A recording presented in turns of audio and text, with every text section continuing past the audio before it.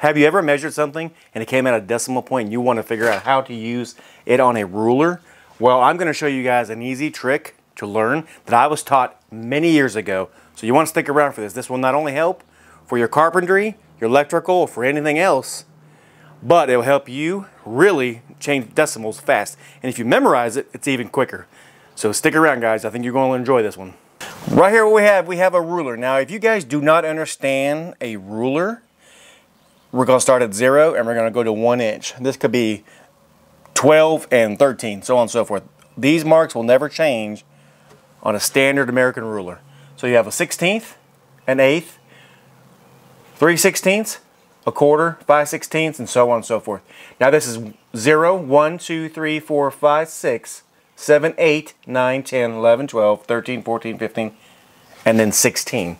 So we can say that this right here is 0 to 1 inches. Now, so let's say you have 20.5 and you want to divide a room or a board like this, for instance, right here above me, or whatever you're cutting, and you want to put it into 4 equal parts. Well, let's see. All right, so let's say you want to take 20 and a half, 0.5, right? Because half of 1 is 0.5.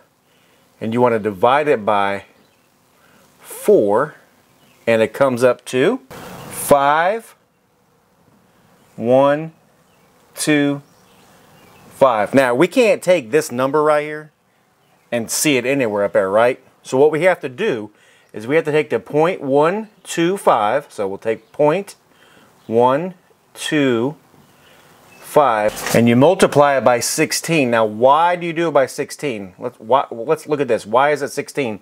Because there's 16 marks here. From 0 to 1 inch, there's 16 marks.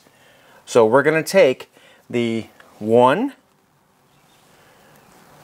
We're going to take the 1, or 0.125, and we're going to times that by 16, and we're going to see where it says 2. So that equals 2. Now what this number right here represents is 2 marks on here. So it's 1, 2. So right here you would have 5 and an 1/8. And that's as easy as that. You can do it no matter where you are on this scale. Now if you can see this, at 0 there's nothing there.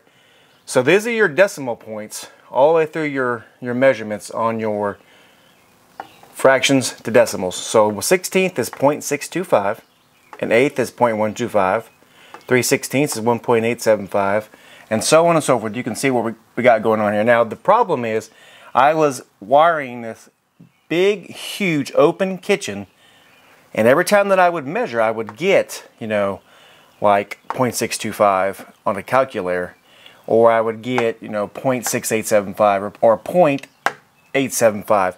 And then I had to try to figure out how in the heck do I do a decimal. Well, if you have a calculator, let's just say you have 10.875, okay? And that's what your calculator reading is. And you want to see what that 0.875 is to a decimal. Well, the only thing you got to do, literally, is 875. No, that doesn't look like an 8. Let's try it again. You have to times it by 16. All right. If you're in the field, normally you'll have your cell phone with you almost every time. Most everybody does. So you would take that 0.875 times 16 equals 14 spaces.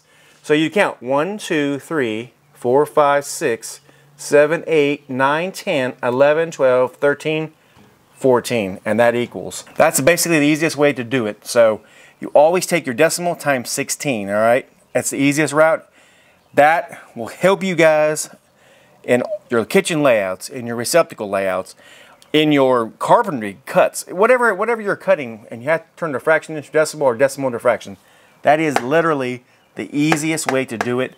And now you guys know my little trick. Now that was a pretty quick video, and I hope that really helped, because I sat and I struggled for years, and this old guy was like, "What are you doing?" He said, let me just show you an easy way to do this so you can figure out your kitchen layout, because I was doing can lights. And that was back in the old days where you would pull the string and you would take another string and you would tie it on there and you would know where your line was. And then you take another string and you go this way with it. And then at the intersecting points, that's where you would put your can light. Now, obviously, we have lasers nowadays, so we don't have to do all that. But I was still having to try to figure out, even though I was good at math, I still couldn't remember the easy way to do it. And by golly, that guy said, let me show you, and he showed me. So this kind of stuff will also help you with laying out lights and bending conduit. Now, if you guys have found value in this, please make sure you smash that thumbs up. And if you want to continue learning how to use measurements to bend conduit, well, I've got a video that'll be coming up right at the end of this video. You guys can click on that and continue on learning a lot of stuff on my channel. If you want to see what happens next, make sure you like and subscribe. God bless, and we'll see you on the next one. Have a great day.